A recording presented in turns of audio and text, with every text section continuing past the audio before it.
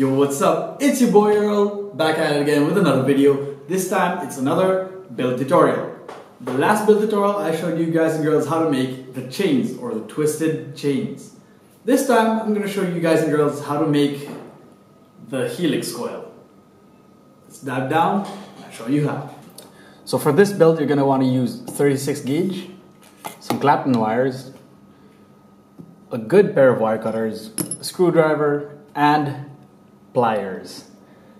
This is going to be a manual build. No, I won't use a drill and no other tools, just these. Okay? So if you don't have 36 gauge wires, what you can do is you can take and strip your Clapton coil. As you can see, you can strip your Clapton coil. But since I have 36 gauge, it's not going to be an issue.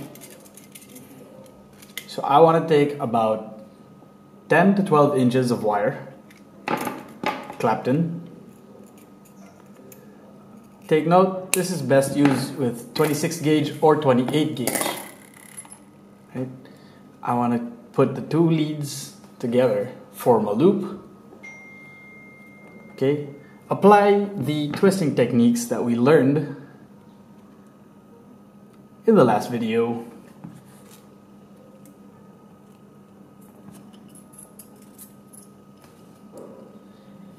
Pull this, get your wire straight, shake a little bit, get some tension in there, and start twisting.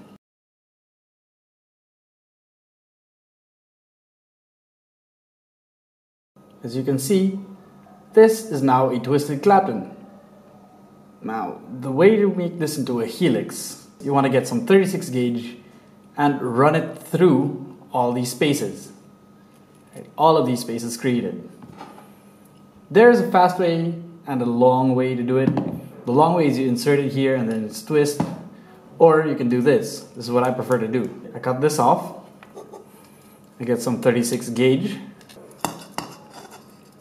I get about 12 inches of 36 gauge. I don't think you guys can see this, but that's around 12 inches of 36 gauge. So I got my 36 gauge. Which is here. I wrap it a few times. Okay, that should be good. Right? And I don't know if you guys can see this, but getting as close as possible, I put this 36 gauge in one of the spaces. Okay? I put it in one of the spaces. Put my finger on it here, and then I just turn it.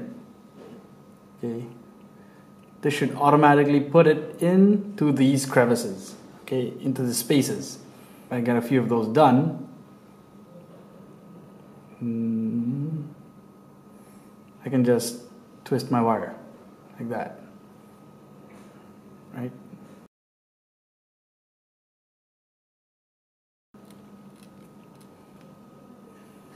That's the first one. Now, you have to get another 36 gauge.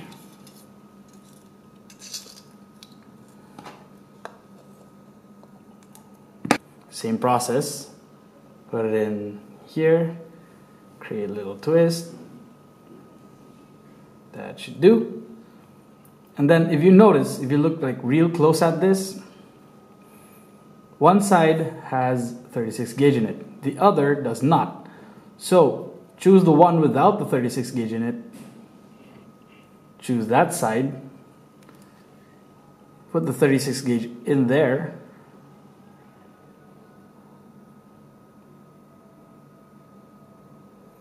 And keep it running.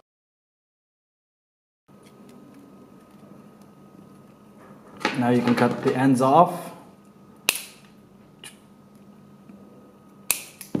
And there you have it, the helix coil. All of the spaces in between the Claptons have now been filled with 36 gauge. You can grab a 35 or you can grab a 3.5 or a 3.0. I prefer a 3.5 and go 1, 2, 3, 4, 5 loops. For 26 gauge, I tend to use 5 loops or 4 loops. It's a bit springy, as you can see, but don't worry about that. All you need to do is dry fire it, and it should take out that spring. Right? Tug on that, and I will make a new or a second so I can dual coil this.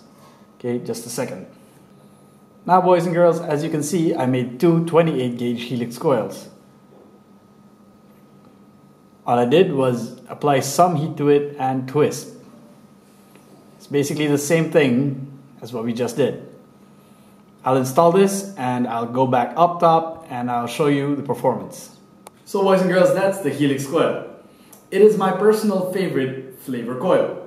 It has a low resistance like a 0.17 or 0.15, and you can fire it at like 130 for maximum warm flavor, But you can also fire it at like a 75 or 70, depending on what gauge you use. This is like a 28 gauge.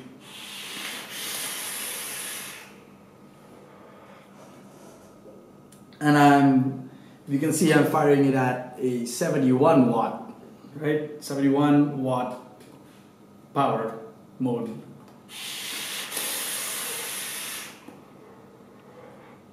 Produces a lot of vapor and a lot of flavor, like a lot. Okay, let me try it at 130. The more you step it up, the more warmer and crystal clear the flavor gets, but you can still fire it down at like 75 and get a cool vape and still get that perfect flavor profile.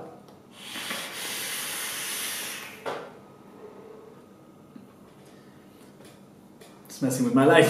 It's messing with my life.